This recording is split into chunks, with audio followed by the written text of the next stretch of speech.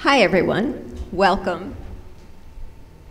I'm Toni Pace Carstensen, and I'm chair of the LA section of the VES Vision Committee. And on behalf of the VES, I would like to welcome all of you to today's event.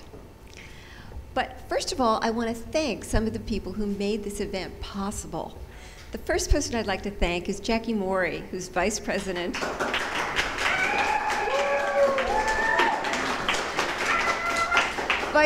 of Education for Upload.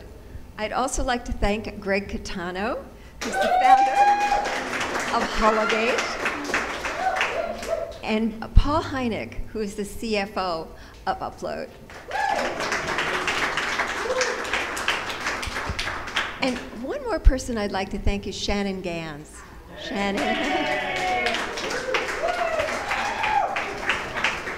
Because it was Shannon Gans' idea to do this event. So thank you, Shannon. We're all here and it's all your fault. And now I would like to introduce our moderator, Jeff Barnes. Yes, Jeff Barnes. Jeff Barnes is the Executive Vice President of Studio Operations of Lightfield Lab in Silicon Valley, where they have been developing ultra-high resolution holographic production technologies. Jeff was previously Executive Director of Studio Productions at Litro, where among other things, he produced the world's first light-field created short film. Wow, thank you. For over 25 years, Jeff has been a production executive at the center of the industry's leading visual effects studios.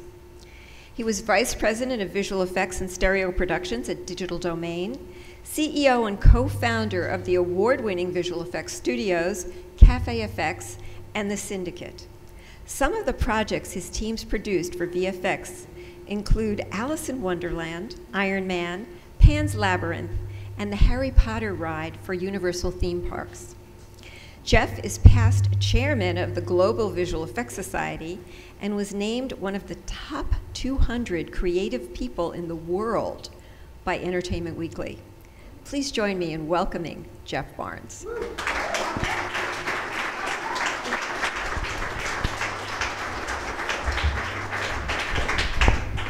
Thanks, Toni. Thanks for the intro. Can everybody see okay? Hear okay? All the way in the back there? Well, thank you for coming today on a Sunday. We're really excited to have this panel for you. Shannon, thanks for the brainchild of coming up with this. We're extremely fortunate to have a really impressive and diverse group of panelists here today. We're going to be learning from their experience in visual effects and VR, and how those backgrounds can help us translate from visual effects to virtual reality. The goal of this presentation is to provide you with some thought-provoking discussion on the viabilities of working in the virtual reality space. The panel will give you some unique insights on where your skills as a VFX practitioner may be best utilized with these developing new mediums. We will continue to concentrate on, we will concentrate on VR post workflows today, working with real-time engines, exploring the various post roles and how they may translate from VFX to VR, and touch on some of the developing new tools and experiences being created to help make your projects more cost-effective and streamlined. Each panelist will first be giving a short overview, about 10 minutes apiece, of their most recent VR-related project and concentration. We will then convene for a 40-minute sit-down discussion up here and rib each other a little bit. And then as time allows, hopefully about 10 minutes left, we'll take some audience Q&A. All right, anybody have any questions? Are we all excited? Yeah. Okay, so first up, Craig Barron. I'm just going to read through their bios real quick, and then we'll kind of circle back around and have them come back up, all right? So Craig is basically one of the icons of our industry. It's true, Craig, it's true. He began his career at ILM, where he worked on such classic films as The Empire Strikes Back, Raiders of the Lost Ark, and E.T. the Extraterrestrial. His visual effects company, Matte World Digital, conjured environments for such films as Titanic, Zodiac, Alice in Wonderland, and Hugo, which won the Academy Award that year. Craig received an Oscar nomination for his work on Batman Returns, and an Oscar for Best Visual Effects for The Curious Case of Benjamin Buttons. Craig is co-chair of the Science and Technology Council of the Academy and an Academy governor representing the visual effects branch. His most recent project, where I believe he directed Blade Runner 2049, the Memory Lab sequence, it was a VR sequence. It's excellent. I was playing it the other night. I'm stuck, as I told you. I need your help to get out of it. Created in a partnership with Alcon Interactive Group and Oculus VR. We're really honored to have you here, Craig. Thanks for coming.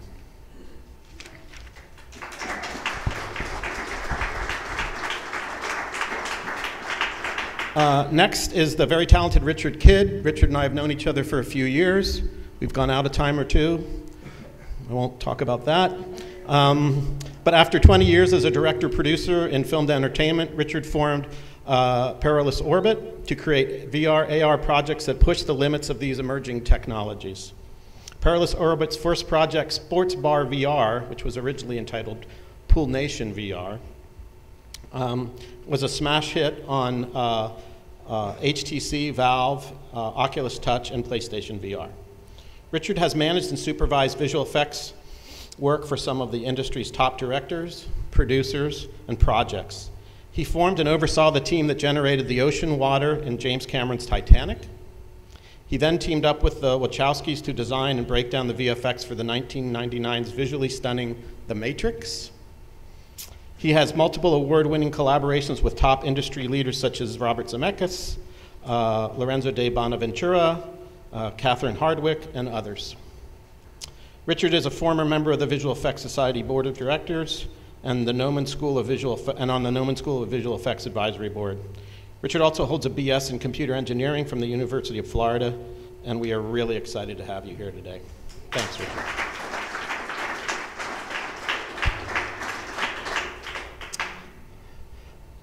Let's see, and last but not least, the amazing Mariana Acuna. I recently met Mariana, like we'd met before, but I recently got to know her a little bit better. This woman is a dynamo, if you haven't met her before. Mariana is a technologist, connector, and entrepreneur. During her years at the Foundry, she was focused on virtual reality post-production workflows using Nuke, as well as being the head of product specialist in the Americas. Mariana was a pioneer in her hometown of Mexico City, where she founded the first VR and 360 video production and branding agency, JoltVR. Most recently, she co-founded Opaque Studios, where she leads the roadmap for new and existing technology, developing tools for VR production using virtual and augmented reality, transforming the way filmmaking is done today. She has some really interesting things to share with us on that today. Mariana has enjoyed multiple speaking engagements, either as a panelist or moderator. Prior to her switch into tech, she worked as an on-set VFX soup and digital artist for over 13 years for companies like ImageWorks, CIS, Digital Domain, HBO, Columbia Pictures, and Fuse Effects. She was also recently named one of the top 10 virtual reality innovators to watch by Variety magazine. That's pretty cool. Mariana, we are thrilled to have you here, and we can't wait to dive into some of your tech.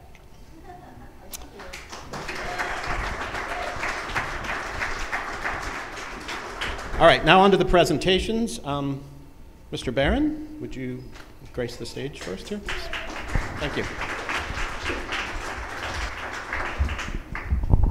Thank you. Just give me a second here to switch over to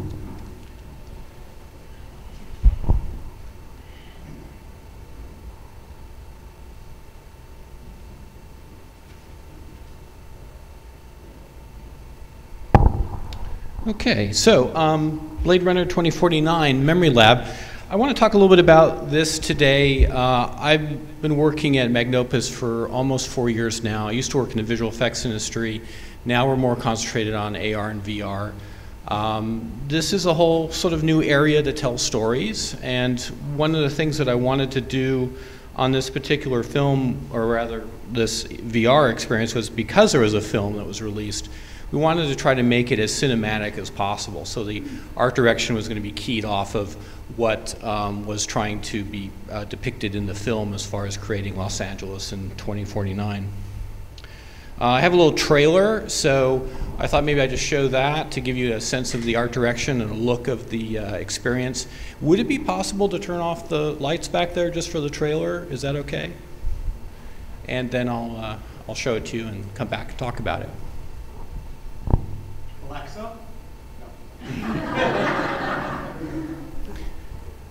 Will the, so, should I? There we go.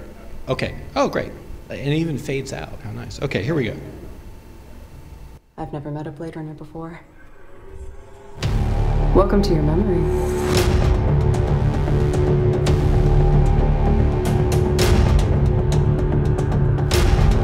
Something's wrong. You're in a different memory. Don't worry. We made you. We'll take care of you.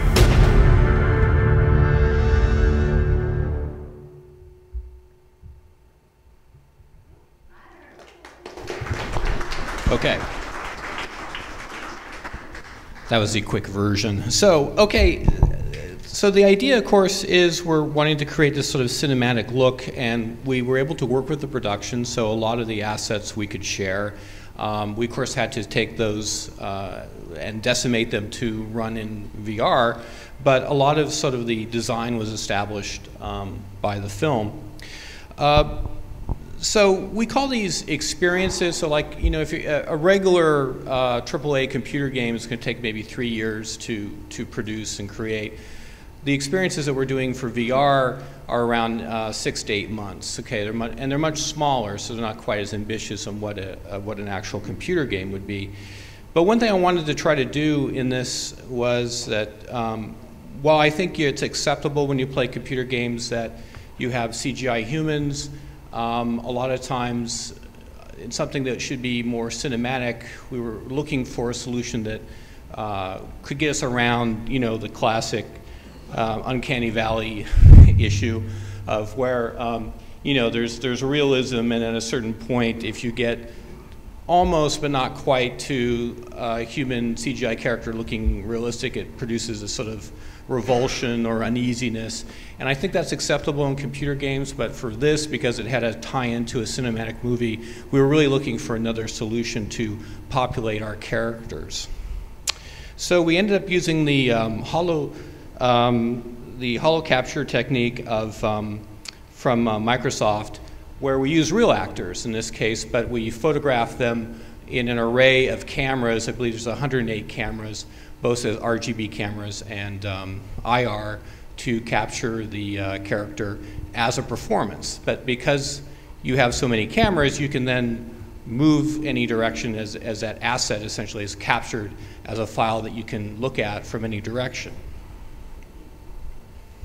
And this is a very strange surrealistic 2D aspect of these maps. And when you play this, it's really weird because the character's talking in this flat 2D surface, which then gets projected onto the IR geometry.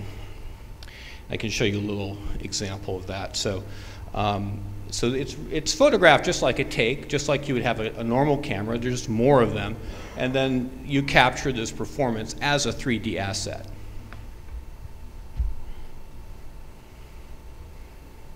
Okay.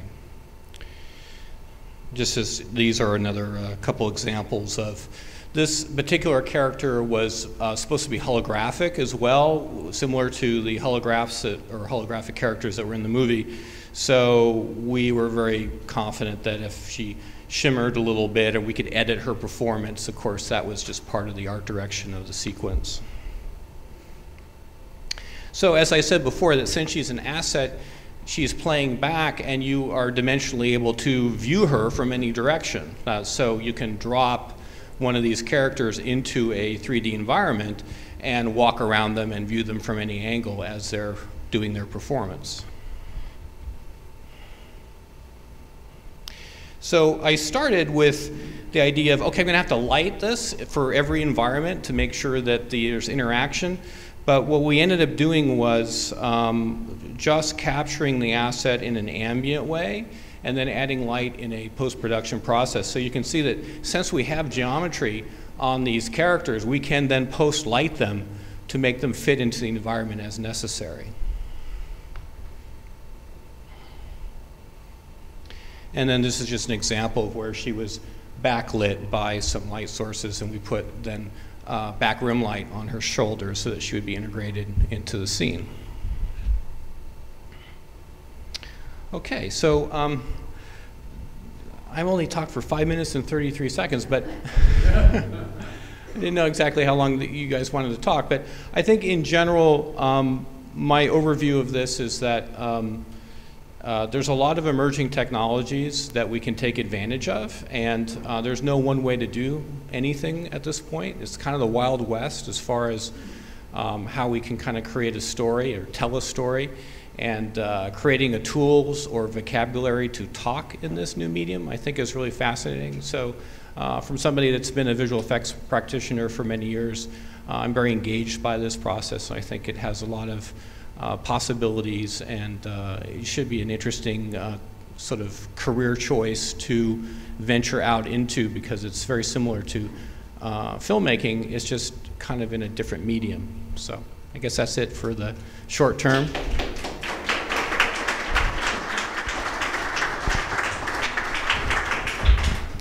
So Richard, let me help you.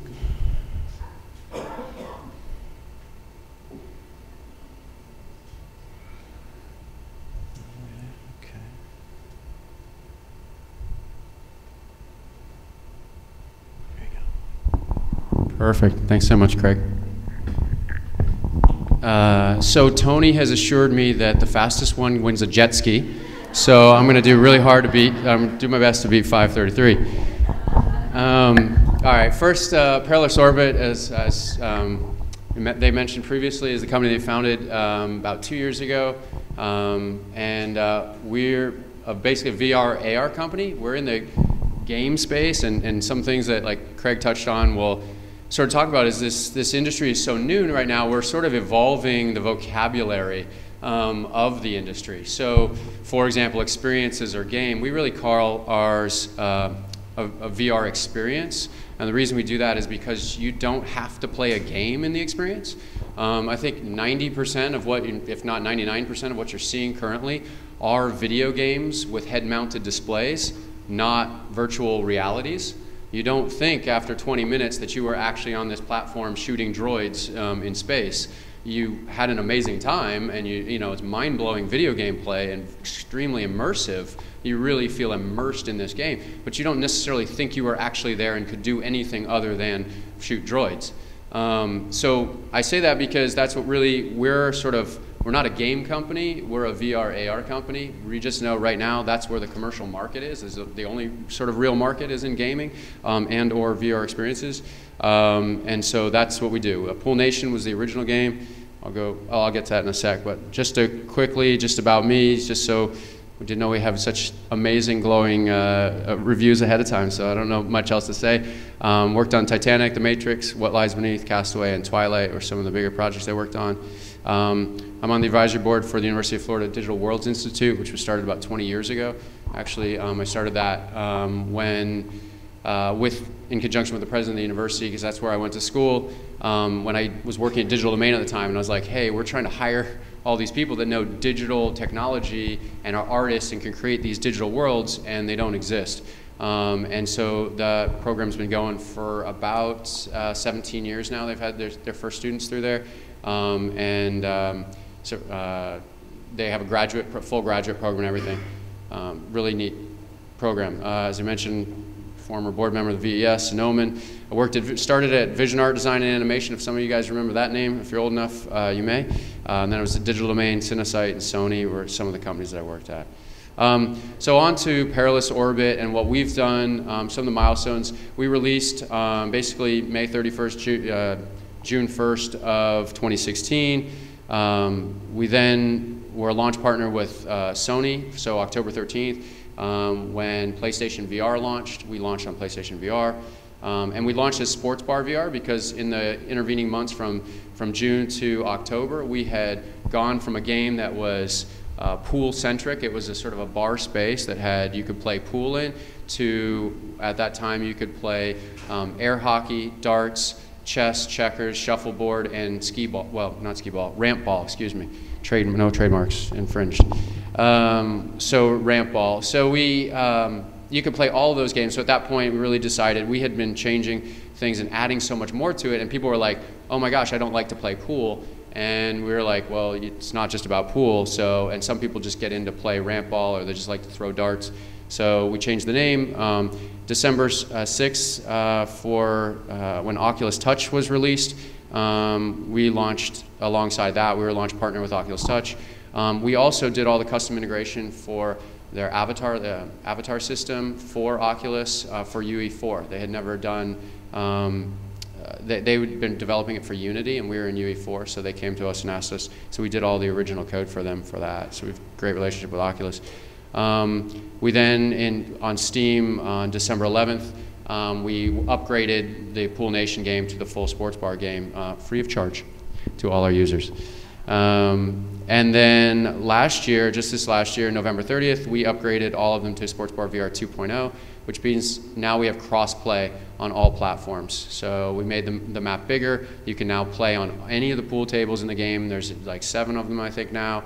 And a 8-ball, 9-ball, killer. You can play multiple, 4 people can play the game at the same time. 4 people can play a single game of pool all together as a team. And you can have up to 8 people in your bar at a time from all around the world. So that's sort of what I was talking about before, as an experience. You can just go, we find people that aren't into gaming, they'll get into the game and they'll actually play, they'll just smash bottles, throw chairs around, and they'll just goof off for 20 minutes, and they're just having a blast, and they're like, well, don't you want to play some pool? They'll take it off and come out, and I'm like, well, do you want to play some pool?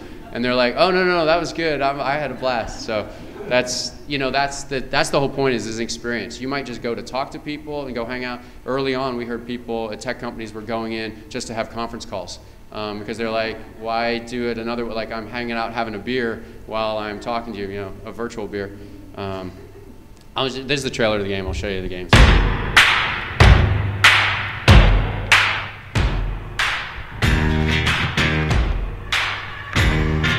So those are the hats and stuff that you wear. You can see the different players.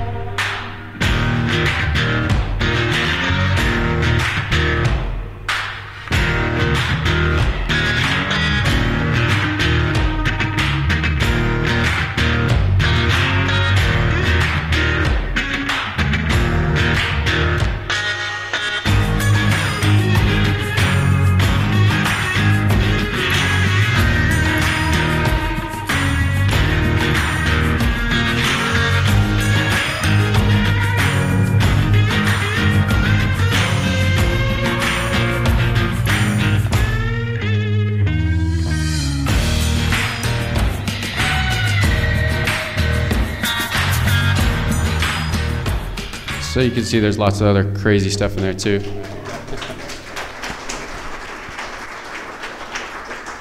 We have a ping pong gun and all kinds of craziness. And there's the hats that you saw, the crazy burger hats and chicken hats. That's all stuff you can win and unlock in the game just to have fun. There's customized cue sticks as well. This is just some of the things that were said when we first came out. This is actually just Pool Nation. The game that convinced me of the immersive qualities of the Vive was Rock, Paper, Shotgun. We also, VR Focus, some great stuff. I'll just breeze through this so we don't have to. You can take a look. But we got a lot of great reviews, and people were just like blown away by how immersed you could get into this environment. Meaning, you'd go in and you'd be playing pool. You'd be playing pool with someone, and when you're playing pool with them, you would actually move out of the way of the other person who's walking around the table, and of course they're 3,000 miles away from you on the East Coast, or even in England, but you just feel like you're in their space, and it's just amazing immersion. Just some of the stories of our company. We made over $1 million in revenue in the first 6 months. We had 25% saturation on Steam VR when we first came out. We're the first title to ever break Steam's top 10 sellers list, VR title. So we were in the top 10 games of all games on Steam as a VR title. We were a top 10 seller on PlayStation VR when we launched in 2016. We were bundled with NVIDIA graphics cards, overwhelming positive rating on Steam. So we still have an over 90% rating. I think we're pretty close to 95, if not still 95. We were originally like 98%. That gave us positive reviews. So that's like amazing. We're super happy. And lots of people viewing their content, and we've made #1 post on Reddit before. So future VR, a lot of people are talking about what's the future of VR and what's going on. I just say, I think it's pretty clear. I think the commitments of money is there. I think obviously the hardware needs to grow up, and that's just going to take time for the adoption. But the reality is today's VR is the internet of the 90s. VR is not going to go away. It's not a fad. It's not like 3D. There's none of the parallels that you can make there, although people try. Just a couple quotes from Zuckerberg. Next major computing platform, he said at OC3 in 2016, and he said this year in 2017 we want to get 1 billion people in virtual reality. I mean, I think it's, to me, saying virtual reality, saying is that going to succeed or not, that's like saying is the computer monitor going to succeed?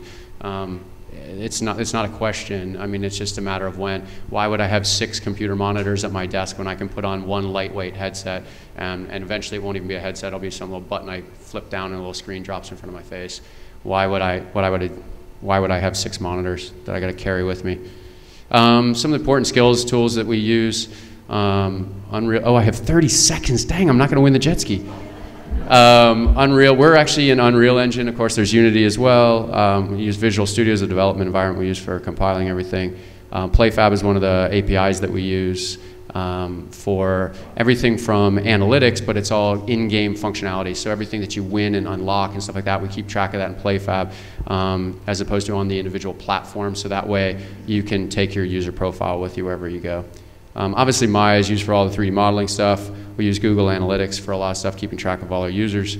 Cognitive 3D is basically like Google Analytics for VR. Basically, you can check gaze. You can see where people are looking within game. You can see how much time they're spending in a certain area of the game. So it's very 3D oriented. Hack and Plan is really great. Game development, it's basically like Trello meets Jira. Which is sort of good planning software. And of course we use Slack, for those who don't know what it is. That's it, that's who we are. So thanks very much. That would be Mariana.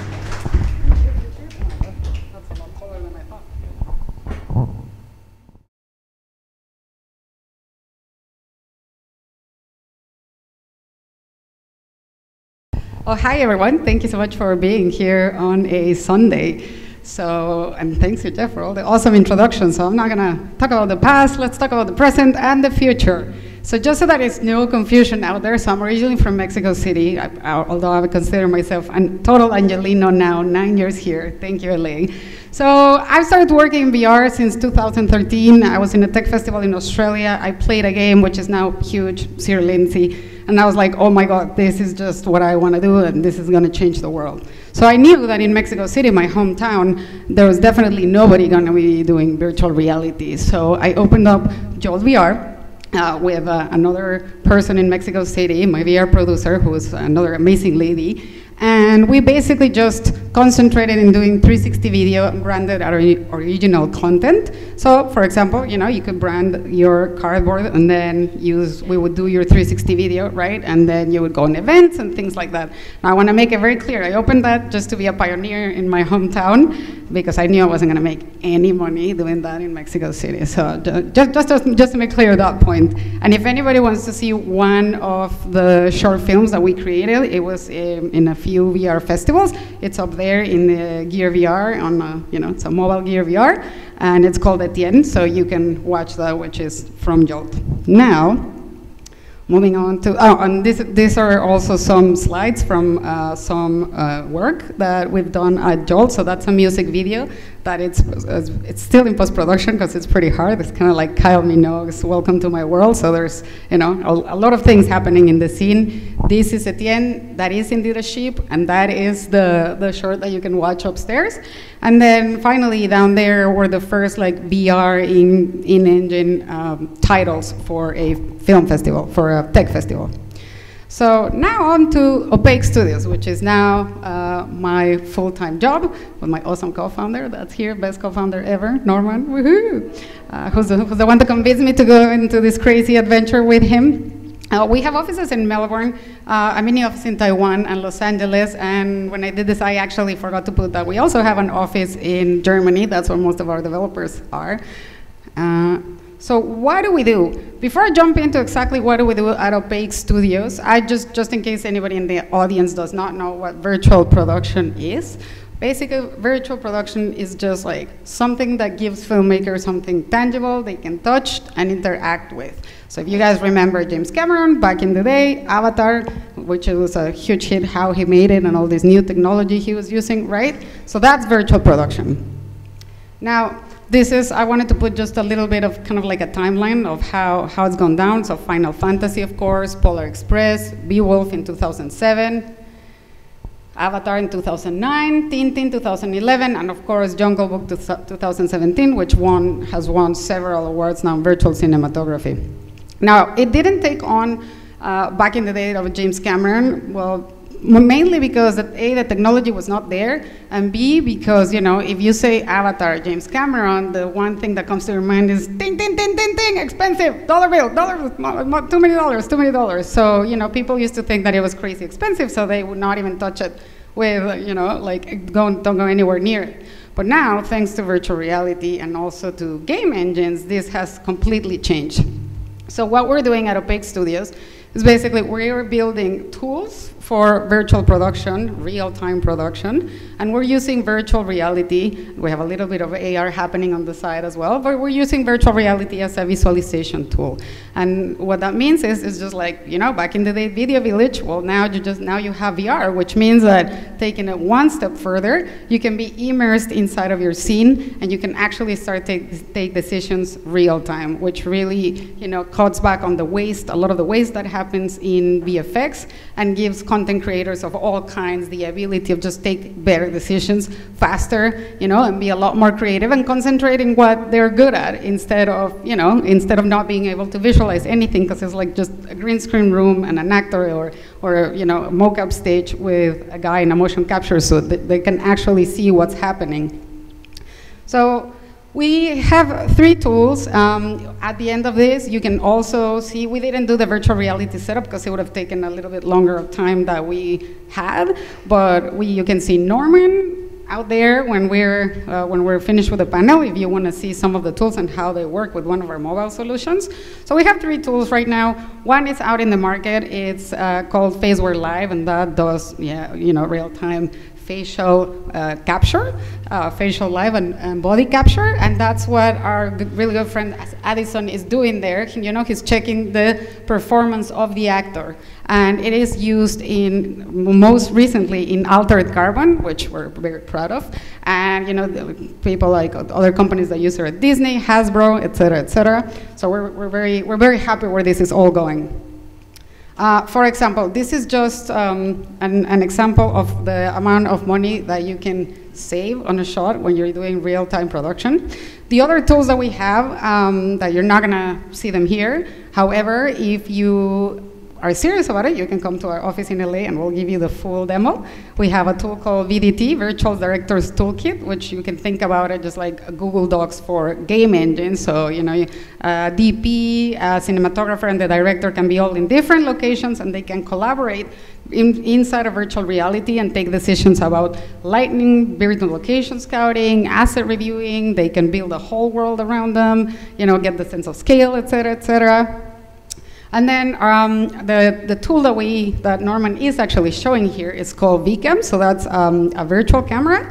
And basically, I'm going to show you a short at the very end, but a virtual camera, we're just giving you the exact same presets that you would in a physical camera so that filmmakers don't have to reinvent the wheel, right? So you have all the lens packages, the film back presets, everything that you would do with a normal camera in the real world, but we give it to you in the game engine, and we give you also the option to either shoot from inside virtual reality with a viewfinder, so very meta.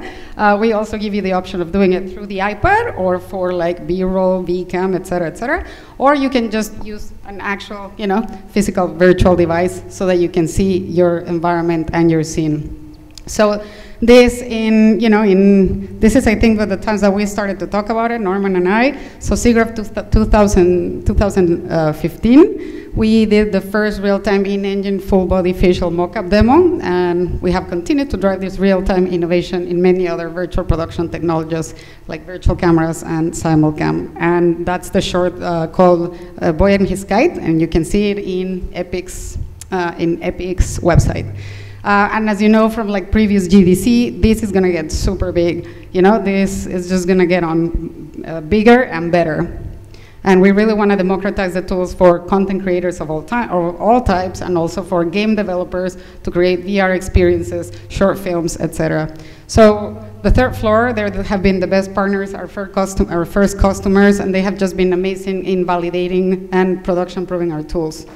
So that's part of the team. Basically, this is what we want to do. We just want to grow teams and create the tools for a global content revolution. And since I still have some time, yay, I'm going to show you, it's not in VR, but basically I'm going to show you a short that we did with the third floor using our tools. Basically, we shot it in just one afternoon, but from ideation to completion took 6 weeks, which, as you know from in visual effects, 6 weeks, you're probably in version 96 because the smoke's still not poppy or not dense enough or something or other, right? So this from start to completion, from ideation to completion, took only 6 weeks, and this short that you're gonna see, we did it in one afternoon, and this is to bring people, see the demo, and then be able to do edits and have different dailies as they're doing the demos. And it's called The Green Wedding.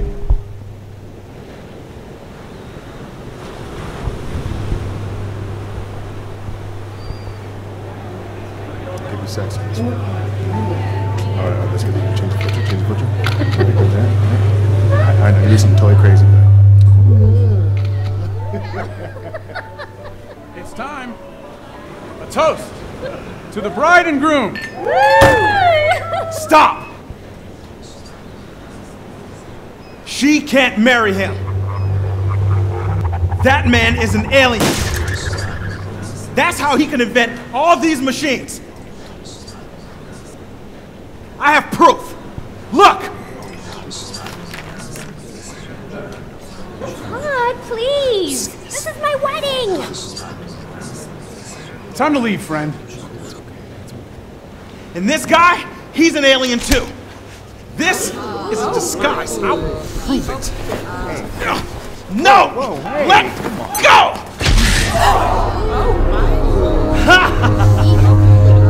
No, honey, honey, okay, I can explain. You're playing and you're a thing! Oh my god! I can explain.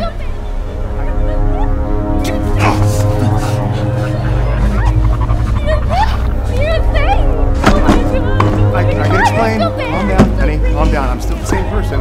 I'm still the same person inside. We'll talk about this.